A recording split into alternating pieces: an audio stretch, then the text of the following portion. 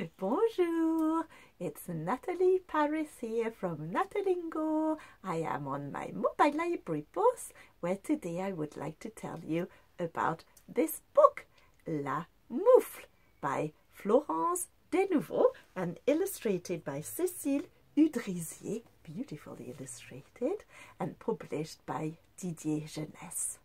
This is the story of the day that some animals were feeling very cold, but luckily there is this moufle, this mitt on the floor. So one at a time they seek refuge in it, as you can see and hear.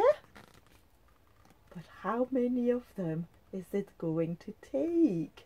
How many are you going to manage to stay warm in this moufle? Well, you'll have to read the story to find out. What I like about it is because the end is unexpected. It's really fun, really well illustrated, clear, with repetition that children can join in with. You can find out more about what you can do with it in the blog. Link with this video, as always, of course.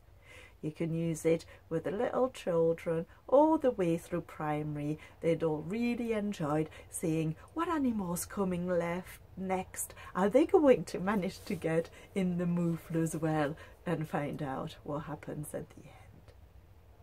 Thanks a lot for watching. Remember to subscribe if you haven't already. Doesn't cost anything and you'll never miss one of these videos again. Au revoir.